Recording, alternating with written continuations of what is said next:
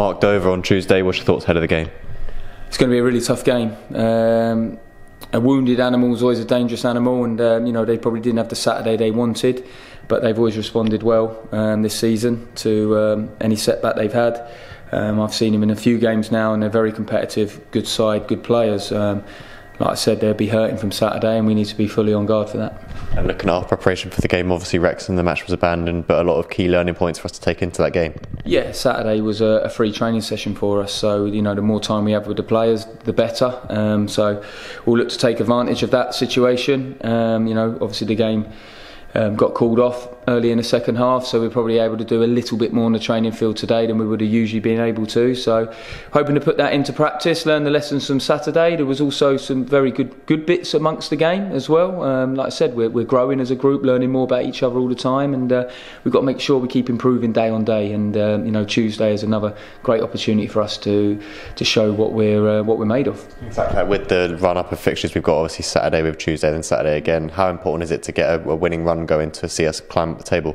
Yeah, look, we're well aware of the situation where we are, and it's important that we get points on board as quick as we can, but we've also got to make sure that we're doing things which is going to serve us well in the long term as well. We're trying to build something here, but we're well aware we need a quick fix, but we also need to be building foundations for the future. Injury wise, how are people doing in training? Obviously Kev Locko continues to fight his recovery and things like that. How is everyone doing? Yeah, we've obviously got a couple of fitness tests for tomorrow after the game. It's no secret that a couple of players come off during the game, and obviously Kevin was very close to being involved, and then we've just probably had to put the brakes on that a little bit. We're just getting to the bottom of that at the moment, but hopefully he's not too far away. So as always, with a quick turnaround in games, there'll be a few late shouts and a few late checks for tomorrow. And looking at Dover, obviously a lot was made of their build up to this season, obviously starting with the points deduction, things like that. So a team that will have a point to prove against us, and one that will go into it full of confidence in knowing we beat them there last season. Yeah, look, definitely.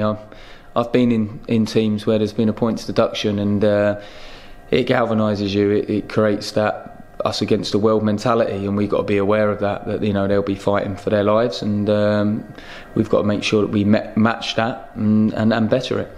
And for you as well, obviously continuing with your process with the club and your progress, how important is it to continue working at the model that you're continuing to do here? Yeah, and that's what we're doing. We're just trying to reinforce our model, our values. Like I said, it's going to be an ongoing process, but the most important thing I'm looking for are our values. Our hard work, our attitude, our mentality. There's the things that the players have got to continue to keep working on, keep trying to be the best they can be in those things, because I firmly believe if we have that attitude and mentality towards our work, we'll keep improving.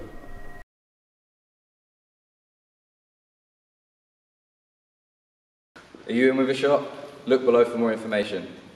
Click here for the next video, click here to subscribe.